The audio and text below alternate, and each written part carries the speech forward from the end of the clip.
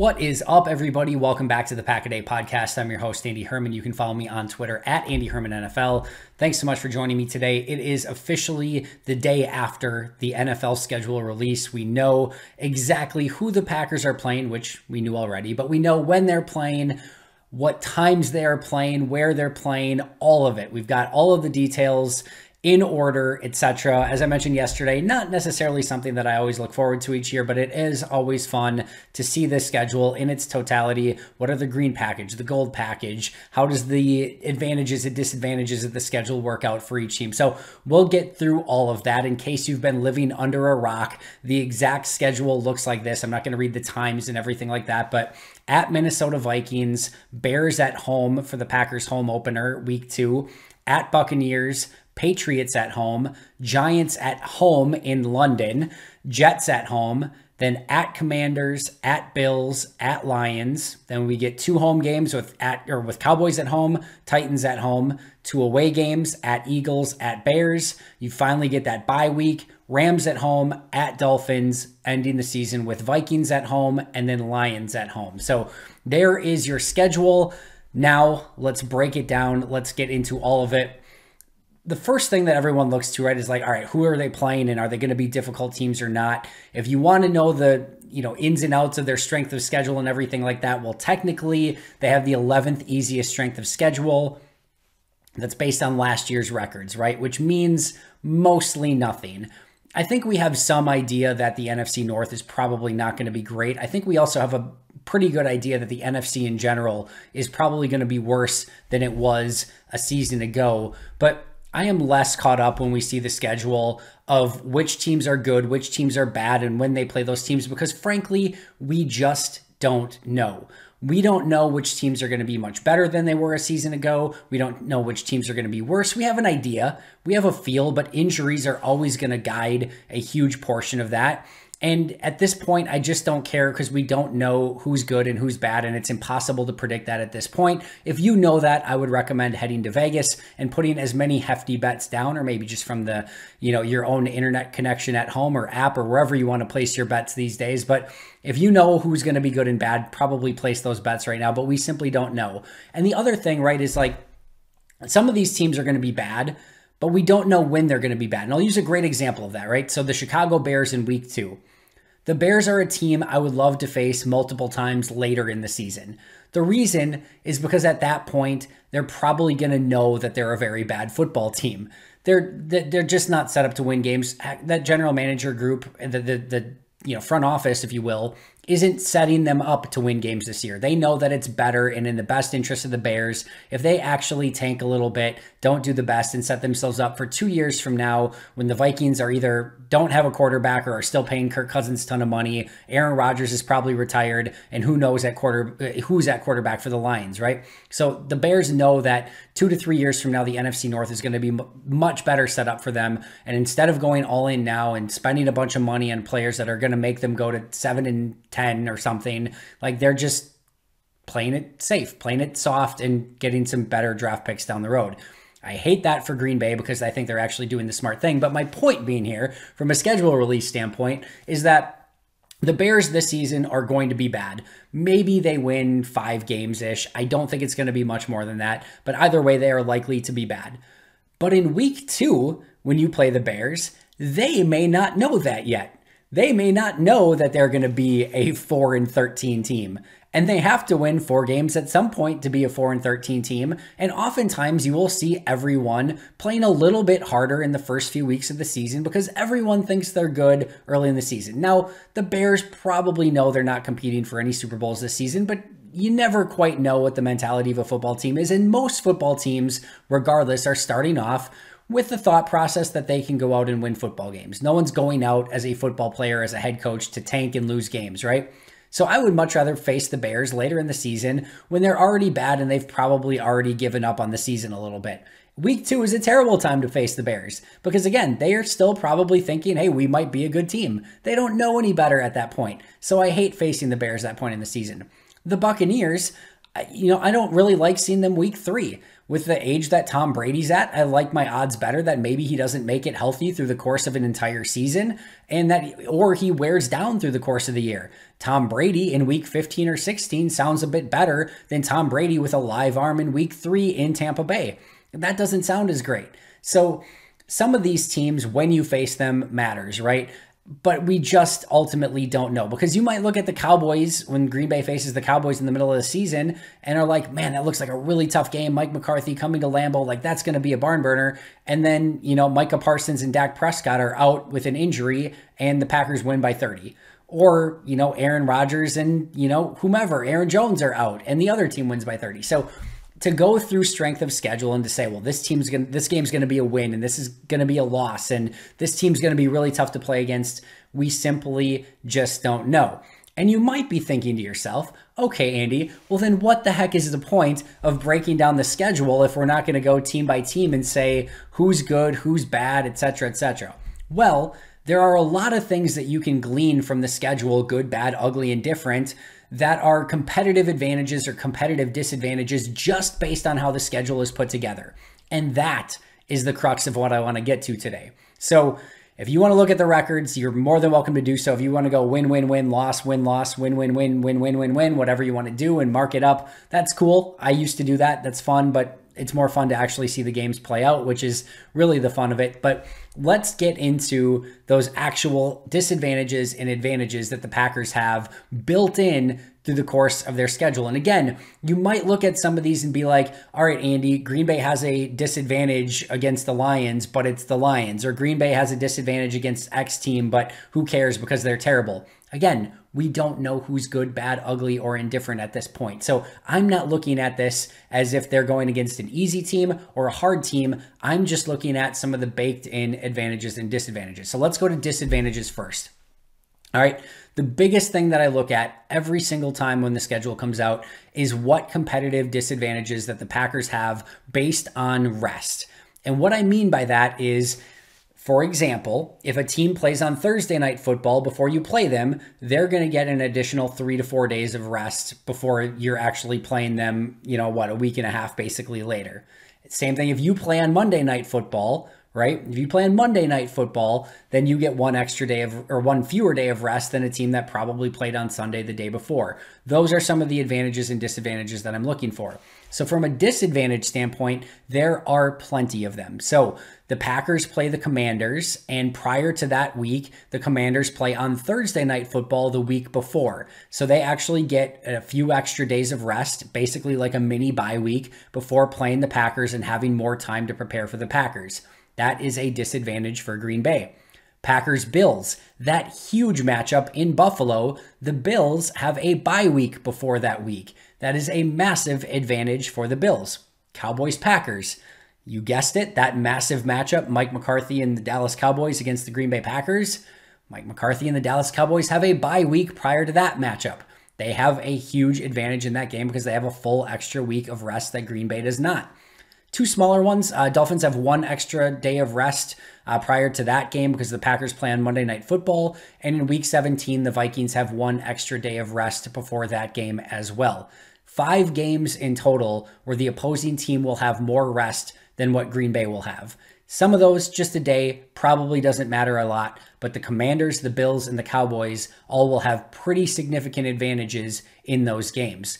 In fact, the Packers have the absolute worst net days of rest in the entirety of the NFL with negative 13. They have a net 13 less days of rest than their opponents, which I'll say it again, is the worst in the NFL. No team got the shorter end of the stick than the Green Bay Packers when it came to days of rest and how it compares to their opponents. So that is a big disadvantage for Green Bay. It just is. You want to be well rested when you're playing the team across from you, right? And you certainly don't want them to have an extra, let's say 7 days of rest prior to playing them like the Bills and obviously the Bills do and the Cowboys do. So those are things that Green Bay are going to have to overcome through the middle of their schedule. In addition, they do play 2 teams who have their home openers. So they will have an advantage playing the Bears in their home opener and the Packers home opener in week 2, but they have to play the Vikings in week 1 when it's the Vikings home opener and they have to face the Buccaneers in week 3 when it's their home opener. And ultimately probably doesn't matter a ton, but usually the crowd is a little bit more energetic and jacked up, and the team usually likes to do a little bit better in their home opener. So that could also be viewed as a disadvantage. Green Bay also has a very tough 3-game road trip in the middle of their schedule. Again, you might look at the teams and say it's not that bad, all things considered, but they still have to go to the Commanders on the road, the Bills on the road, and the Lions on the road in back-to-back-to-back games. That can get pretty daunting. Now, the good news there is Washington, Buffalo, Detroit, all 3 of those aren't super far away. It's not like they're going all the way East Coast and all the way West Coast and all the way back East Coast. They don't have any trips like that, so that's very advantageous in that regard. But still, any 3-game road trip is definitely going to be disadvantageous. They also have to go to London as one of their home games. That has been known for some time now. I'm not breaking any news here, but that is clearly a disadvantage. And if you look at that portion of the schedule, right? 3 games in the middle, or at really the beginning of the schedule, that should be Patriots at home, Giants at home, Jets at home. 3 straight home games to really sort of kick off your year after at Vikings, Bears at home, at Bucks. Should be 3 straight home games at that point. Instead, it's basically a home game and then a far away neutral site game and then another home game. And yes, I do believe Green Bay will have more fans in London than the Giants will, but it's still a huge travel expense that's taxing for the team that it should just be waking up in Green Bay, being able to go to the game and play the game. So that is a major difference as well. And again, what I would consider a disadvantage for the Packers. So those are all the disadvantages. Lots of lack of rest, or the opposing teams have more rest than Green Bay does. They have to go to the Vikings and the Buccaneers for their home openers, 3 road games in a row, and a trip to London for a home game, which is not necessarily ideal. Now, Green Bay does have some schedule advantages as well. It just don't add up quite as well as some of the disadvantages did. So they do play on Thursday Night Football against the Titans prior to facing the Eagles. So when they face the Eagles, they will have a few additional days of rest in that game prior to, again, taking on the Eagles, which should give them an advantage in that game. And they do also have their bye week before taking on the Rams in that huge matchup. So having the extra week of rest when the Rams do not will give them an advantage in that game as well. However, once again, the net rest days is -13 for Green Bay, which I'll utter it one more time, is the worst in football. Now, as I look at this schedule and what portion of the schedule to me is a bit more daunting, I start with that trip to London.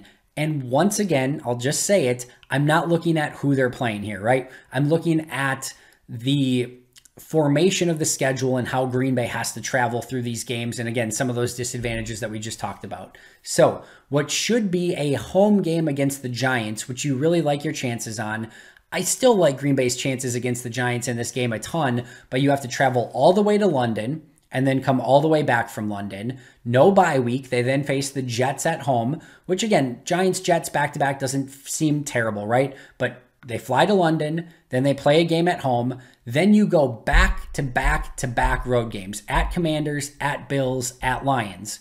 So that Commanders game, remember, Washington has a few extra days of extra rest coming off the Thursday Night Football game. Then the Bills game, the Bills are coming off their bye week and your second road game in a row. And then the third game is, again, the third game on the road back-to-back-to-back against the Lions. You then come home against the Cowboys and you're finally like, all right, at least that big road trip is over. But you face the Cowboys at home and the Cowboys are coming off their bye week. And then you have short rest against the Tennessee Titans on Thursday Night Football. And yes, the Titans have short rest as well, but you're coming off London home game, away, Cowboys at home in a tough matchup who's coming off a bye, and then another short rest game. So finally, you get a little bit of a reprieve coming off that Titans game, and you get a little bit of a mini bye week, and then you still go back-to-back road games at Eagles, at Bears. So think about that for a second. Travel to London, short reprieve home game against the Jets, Commanders who have extra rest on the road, Bills who have extra rest on the road, Lions on the road, Cowboys coming off a bye at home, Titans on short rest, at Eagles, at Bears. That is traveling a ton in that time frame and facing multiple teams, 3 teams to be exact, who have baked in advantages because of having extra rest, having to go back to back to back road games, flying to London and back. There is a lot to unpack there in that trip. Now, again, you might be very clearly thinking, all right, Andy, like that's one thing, but some of these games, Giants should be a win, Jets should be a win, Commanders should be a win, Lions should be a win, Titans should be a win, Eagles should be a win, Bears should be a win. Heck, even if they lose against the Bills and the Cowboys, like that stretch of what, 1, 2, 3, 4, 5, 6, 7, 8, 9, 10 games, 9 games, is like, even if they go 7-2, you feel pretty good about that. Sure, absolutely. And we can talk what Green Bay's record should be with this schedule, which should be pretty good.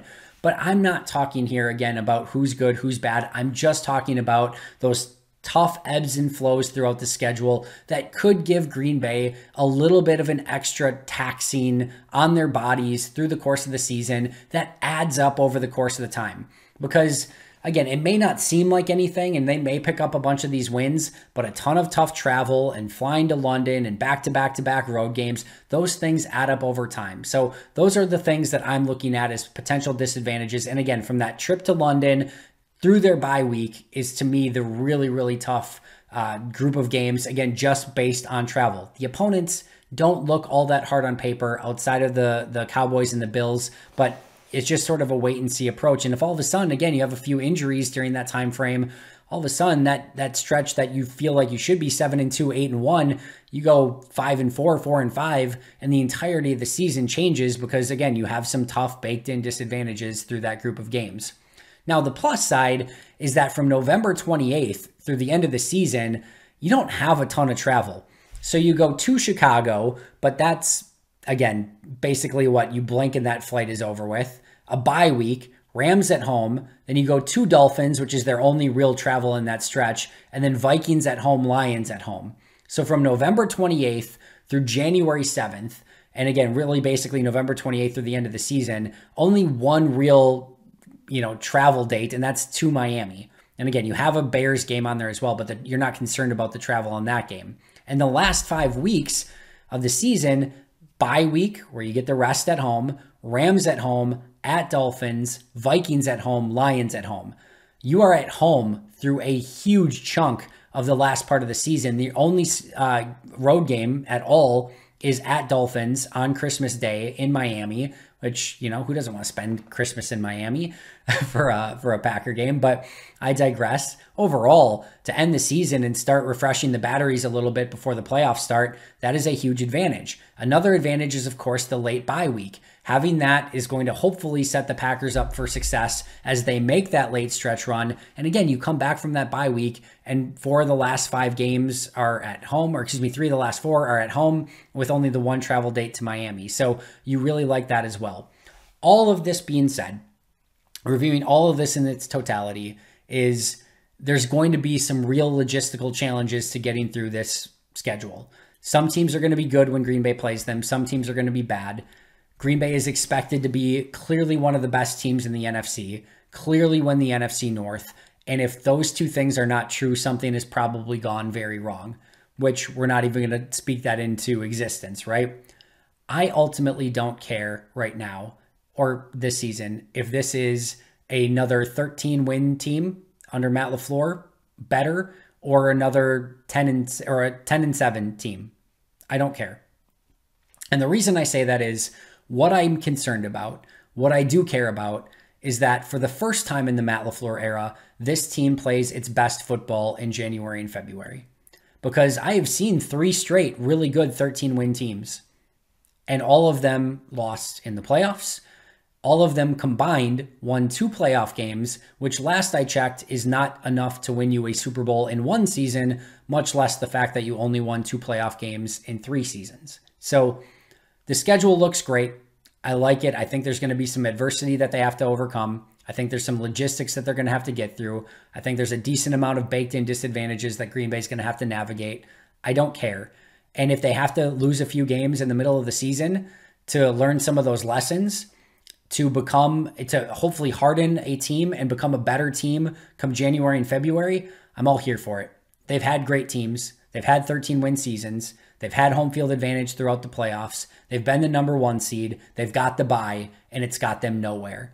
I don't care about the regular season and what their record is, because this is a team that's going to be in the playoffs, and they need to play their best football in January and February. And they need to win the 3 or 4 games that they need to win a Super Bowl. And that's what matters. And ultimately, that end stretch where they don't travel a ton, they get their bye, they hopefully get their legs back underneath them, get a little bit of rest that they are going to desperately need at that time, will hopefully propel them to start playing their best football of the season at the time that they absolutely need to most, and something that they haven't done over the last 3 years under Matt LaFleur, despite him being impressive in every other way and being, in my opinion, a fantastic football coach. This is about playing your best football in January and February and going and winning a Super Bowl. That has eluded 3 very good Green Bay Packer teams, and is something that Green Bay is desperately trying to avoid and have not eluded them for a 4th straight season. Thanks so much for joining me today. We're not gonna end on a negative note. We're gonna end on a positive note. I like this schedule. I like this team. I think Green Bay's really set up for success this year, and I'm very excited to see how Green Bay navigates this schedule, how many wins they can put together, and of course, if they can play their best football in January and February. Appreciate you joining me. I'll be right back here tomorrow with an all-new episode. But until next time, and as always, go Pack Go.